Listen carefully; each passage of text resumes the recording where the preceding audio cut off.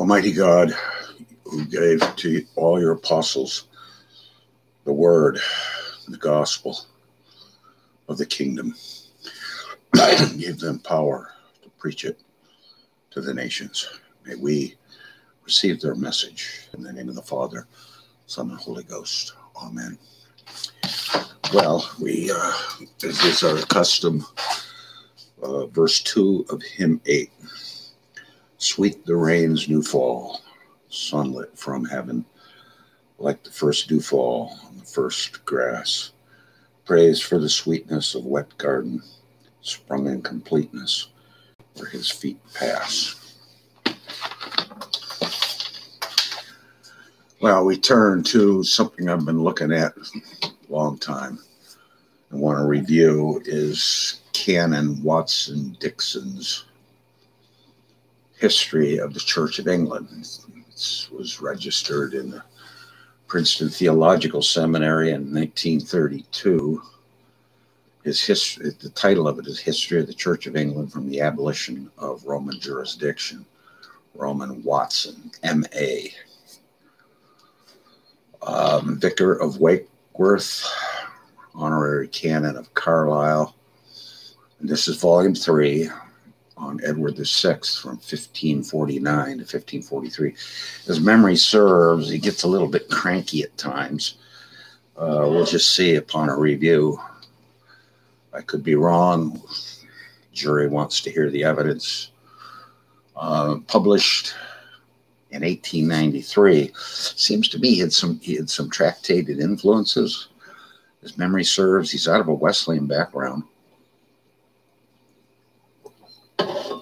So I don't know if we're getting a Tractarianized history or an Anglo-Catholic history. It's just not clear yet.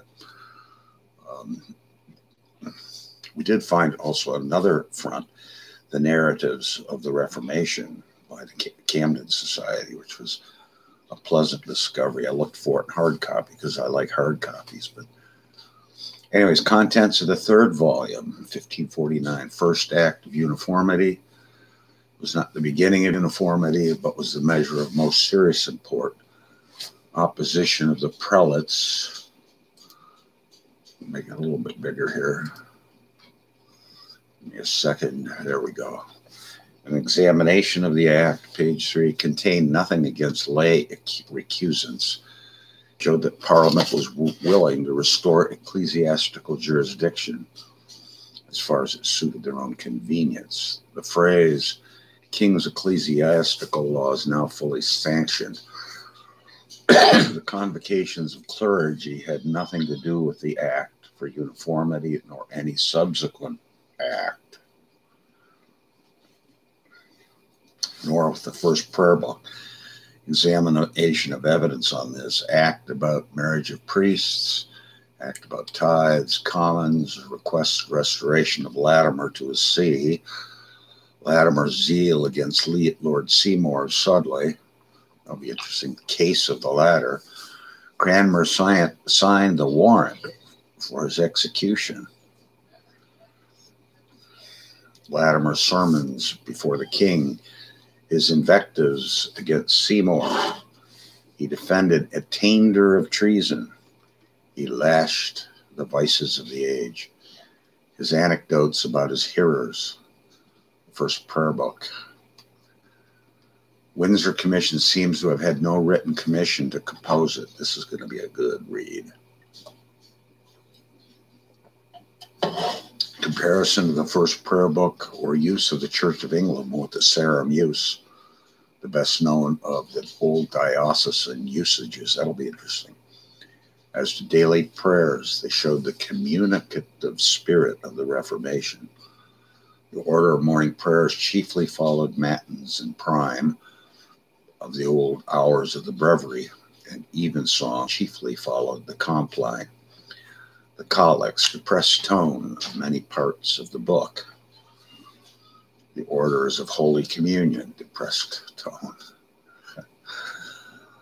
I'm glad we use our own prayer book, 1662, and what have you got? Are you almost done? Yeah, I'm almost done. Because I wanted to read this with you. Oh, you do? Mm-hmm. Okay, you want to do it on here? Let me ask Mom. Okay. Yeah, it's cool. The new communion, very different from the old missal. The differences exhibited. The preparation was omitted. The ordinary of the Mass was refrigerated. What's that mean? Place of the sermon. The canon of the Mass considerably altered. Significance of the alterations. The doctrine of the presence was maintained but differently exhibited. The canon of the Mass no longer to be said secretly. The baptismal office. No?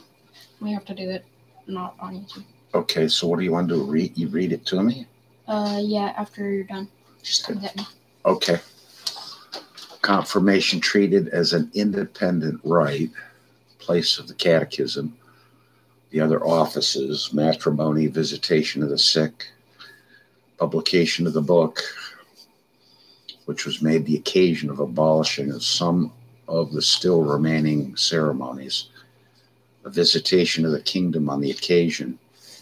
In that visitation, the heretics, Cranmer not inactive against them. You're 40 pages into the book and we're getting all this stuff. Cases of Michael Thom and Joan Boker, discontent of the country, great risings, partly caused by distress, partly by religion, the rising in the West. I hope he's going to mention something about Vermigli and Bucer. Outbreak of the revolt in Devon, visions of the council which concealed their real strength, state of affairs. Foreign mercenaries hired in great number, weakness and arrogance of Somerset. Paget remonstrates with him, activity of Russell, Herbert, and Gray of Wilton, mission of the Carews to the west, the Barns of Cratterton, that's out toward Exeter, I think, outbreak at St. Mary's Clyst, failure of the Carews, force and discipline of the insurgents. They set forth their several articles or set of articles which are answered by the king and archbishop. Cranmer's severe answer to them, Carew's reception of his return from the West. Oh, this is going to be just gorgeous. Paget remonstrates again with the protector of his weakness, the siege of Exeter. And my forebears were in Exeter during that. Rising in Berkshire and Oxfordshire. Irresistible advance of Grey in those parts, his terrible severities, movements of Russell in the West, battle at Carey's Windmill, battle of Clyst, slaughter of prisoners by Russell, battle of Heath of Clyst, relief of Exeter, severities of Russell, execution of Parson Welch, risings in the East countries, agrarian nature, the Oak of Reformation, adventures of Dr. Parker, a licensed preacher. The Royal Herald appears at the Oak. The insurgents take Norwich. Their singular moderation. The Marquis of Northampton advances on Norwich. He is totally defeated. Warwick's leniency. And then chapter 16, 1549, opinions passed by learned strangers upon the English Reformation, contrariety of their opinions on the great controverted points.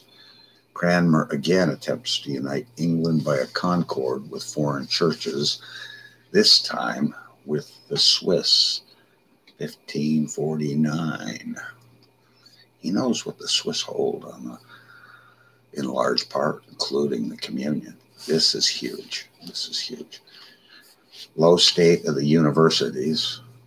They're visited by royal commissioners. It was probably a design to suppress them.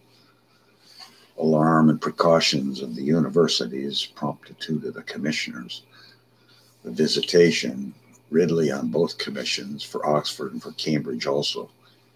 He was to be the advocate of the revolution, but he was dissatisfied and protested against the proceedings at Cambridge. attempted union there of Clare and Trinity Hall. Ridley remonstrates and yields. Further proceedings in the case, which finally come to nothing.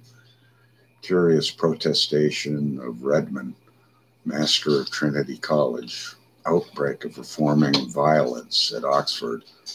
Peter Martyr, okay, thank you, opens the visitation there with a sermon. Proceedings of the visitors. Destruction of the college grammar schools. Zeal of Cox, the chancellor of the university. He will go over to Frankfurt and have his run-in with Knox.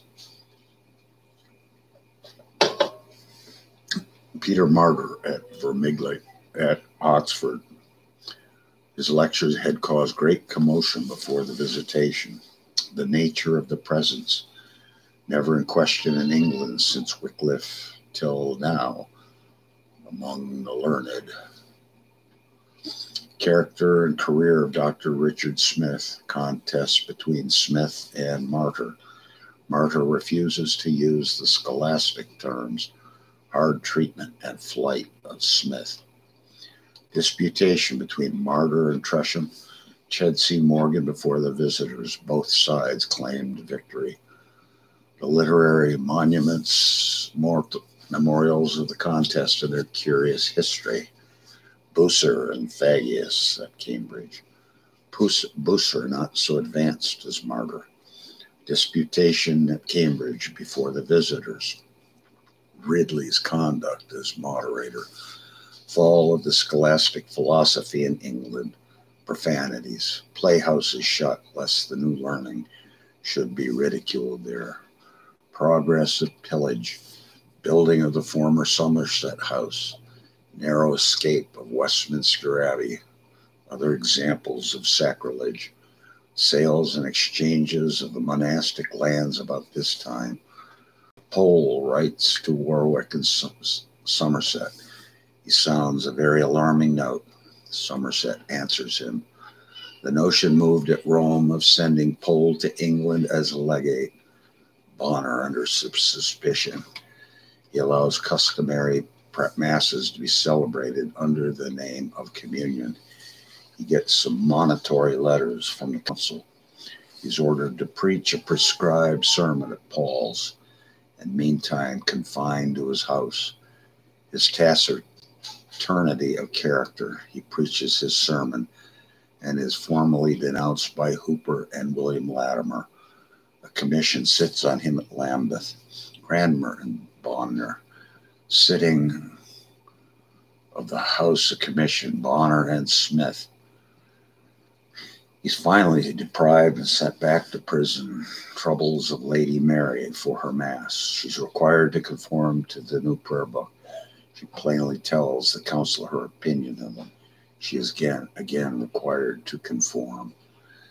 And I hate to end it here, but I have to because I have a grandson who wants to read J.C. Ryle's The Five English Reformers. He wants to read it audibly to me, so I have to take a quick leave because we have to do that for 30 minutes and then evening prayer at 7. So grandson calls, gotta leave it early. So this is going to be a great book, by the way. So Godspeed.